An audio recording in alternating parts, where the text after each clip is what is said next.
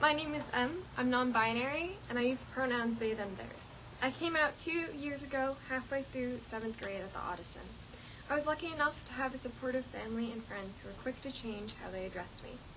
In school, it became a lot more difficult. Teachers were willing to adjust their language, but that meant I had to stay after school and come out 8 separate times. It got frightening very quickly because I had no idea how they would react. The rainbow stickers that hung on every door gave me a little reassurance when no one had told me how to share my pronouns or even if it was okay to share them in school. I've gotten used to sharing my pronouns, and now I usually stand up on the first day of class and say them to everyone. It really just takes 1 or 2 people to make that leap for everyone else to do the same. Of course, I picked the classes that I came out in. I chose the ones that I had good friends in or the ones that teachers shared theirs in. When no one else in the class shares pronouns, it's extremely intimidating to do so yourself, and it draws a lot more attention to yourself than otherwise it should.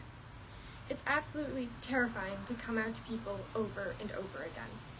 And then people always have questions. I'm always happy to educate people, but that is not my job to. It's taken a while for the people in my life to get used to my pronouns. I had a partner at the time who told me that I was just confused and that I couldn't be non-binary because of my gender expression.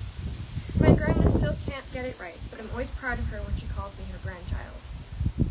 When people go to school, they want to feel safe. Making it a safe space is so important because not everyone has a safe home. I'm very lucky that I'm confident in who I am and have people who validate me outside of school, but spending most of my time in a classroom with people who don't use my correct pronouns really wears a person down. I shouldn't question my gender because of people who I barely know. When teachers use my correct pronouns, a little bit of hope comes in. Even if only one teacher does it, that gets me through the rest of the day. It's so important to feel safe in school, and using someone's correct pronouns is a step towards making everyone feel safe.